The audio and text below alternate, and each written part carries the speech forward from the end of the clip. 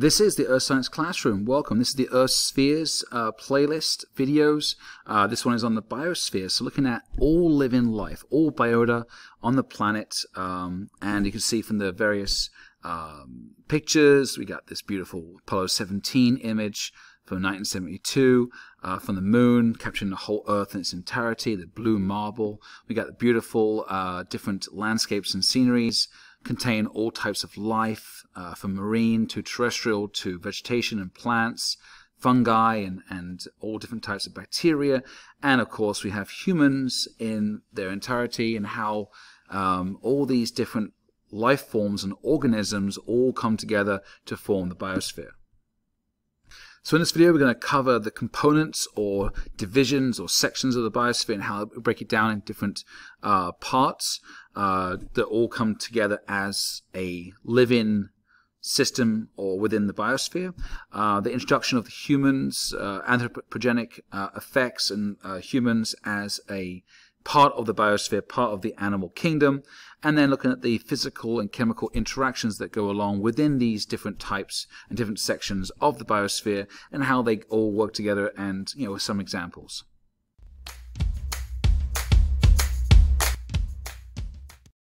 So the biosphere in general, looking at the total number of living organisms on the planet, so the whole system is added up in one big number, all the different species, looking at the constant and continuous interactions with the other four spheres, with the hydrosphere, the atmosphere, the cryosphere, and the geosphere. Those constant interactions are going on all across the planet with all the different species, and also within the biosphere itself, how these animals interact with each other. So looking in the division of ecology and symbiotic relationships and all those different other topics and subjects that come in to ecology, and looking at the natural world, looking at the huge amount of species that this planet holds, currently in the millions of different species, but they estimate, various articles estimate between 8 and 15 million species have been on this planet since the start of oxygenation event of the atmosphere, the start of the single-cell bacteria and organisms that come from the ocean and develop from there. So 8 to 15 million different species. One of them is Homo sapiens. And then basically, that being said, over 99% of all those species are now extinct, and we're just left with the current 1% that we are still know about, or there's more species that we are still finding out and discovering around the world with each year.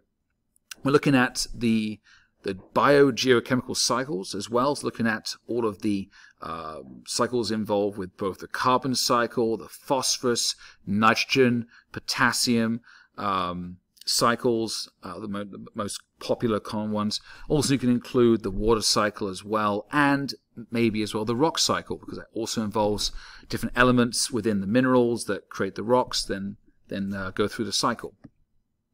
So the biosphere, let's start at the beginning. So again, definition is all living organisms, all the currently existing organisms and the ones that are extinct from the past, and we can also discuss this as biota as well. So to get the biosphere to start to initiate the organisms and life, we need energy.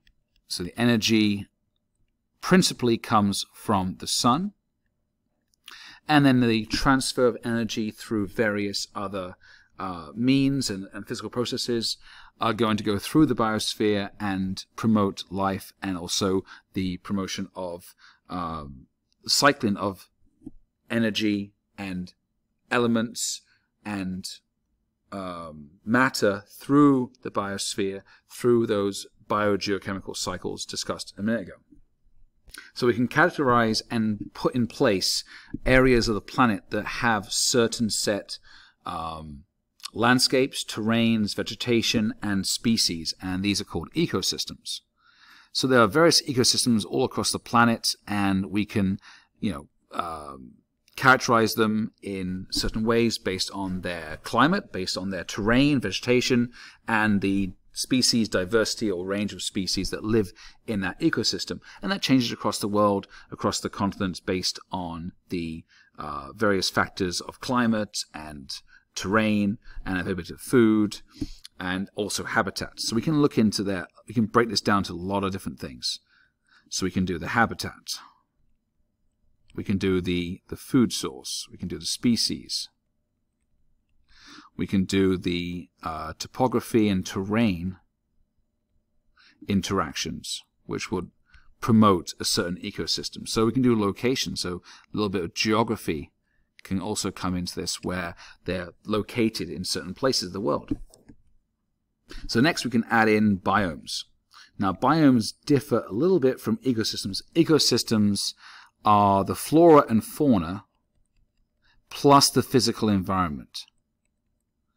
So you can bring in a lot of the physical attributes of an area, and that would dictate the diversity or the extent of flora and fauna growing in that area or existing in that area. But biomes is just purely flora and fauna. Now flora and fauna means animals and plants. Okay, flora is the plants and vegetation. Fauna is the different kind of species of animal that inhabit that area. So biomes can be closely linked to ecosystems, but also they are one section of the biosphere where these living organisms reside or have their habitat. So we can also have biomes.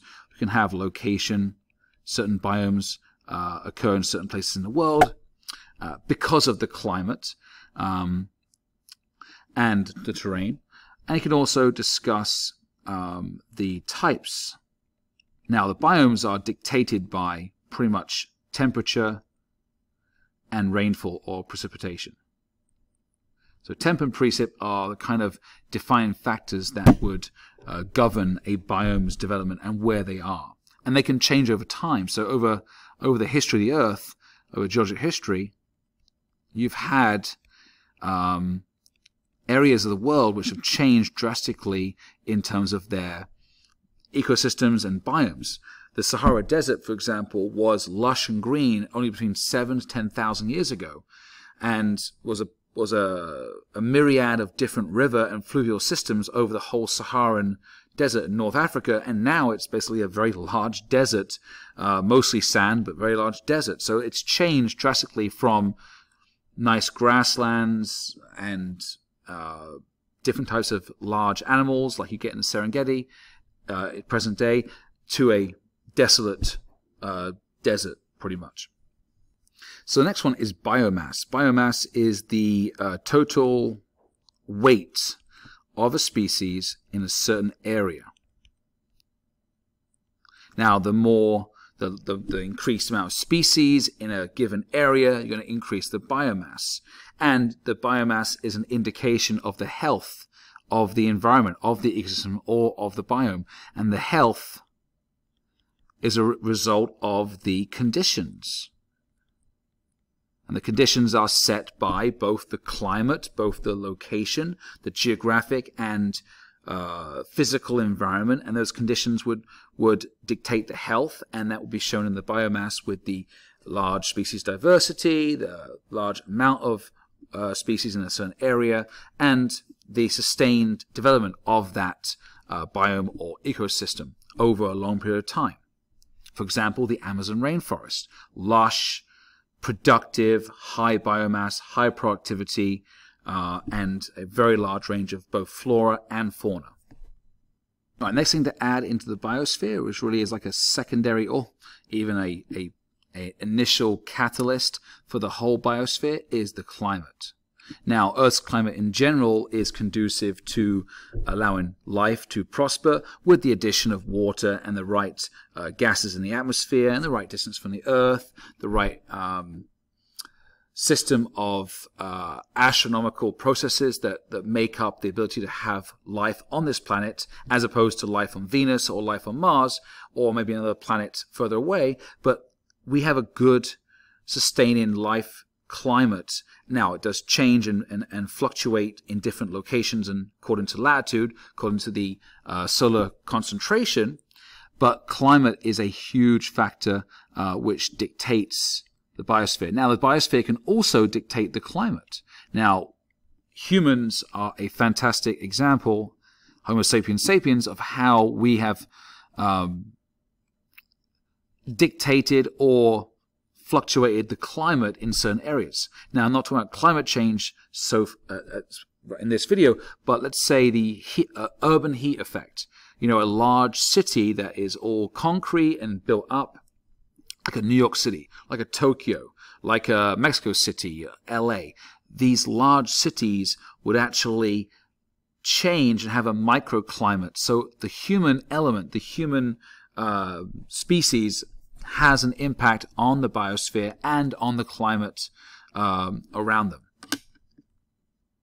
And with the humans, we can also add in the term the Anthropocene, which is an era in geologic history that some scientists promote and say that we're in the Anthropocene as a new part of history, of geologic history, and also in terms of spheres. Oh, wait. There we go.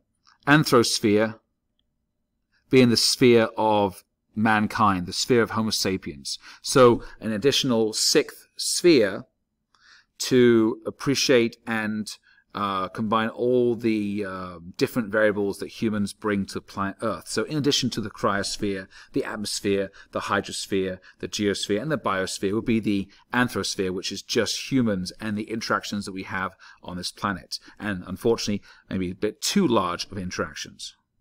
And the last main component of the biosphere is going to be the soil and lithosphere. So between 10 to 30% of all living organisms reside or have their habitat or are underground.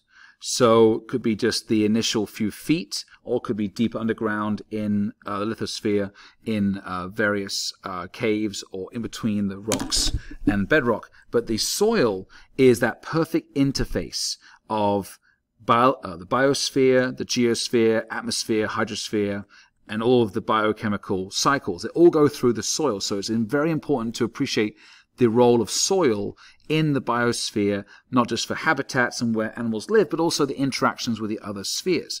And the lithosphere, that the crust and lithosphere combined, which forms the upper mantle, is going to be, again, the area of study where a lot of the animals reside, not just on the surface, but the subsurface realm or regions as well. So I hope this explained the biosphere and broke it down into its different components. Again, you can go into, a whole semester of just talking about the ecosystems or the climate, the biomes, and then another semester on just the interactions in these things using case studies. So this is a good way to break it down to see how the biosphere is in its different components, and then you can choose where you want to go and build up the information from there. All right, thanks guys.